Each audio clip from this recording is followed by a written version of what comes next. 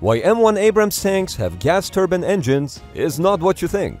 Gas turbine engines have bad fuel economy. For the M1 Abrams, it was half a mile per gallon, which is why M1 was fitted with the largest fuel tank at the time. Although with recent modernizations, M1 tanks can achieve just under 2 miles per gallon. But gas turbine engines also get super hot, making them easier targets for heat-seeking missiles. Although there is a side advantage, you can barbecue steak on the exhaust. Now that's rare. But the thing is, for engines with the same power output, gas turbines are much lighter in weight, smaller in size, and quieter in bed. You can also use a variety of fuels like diesel and jet fuel.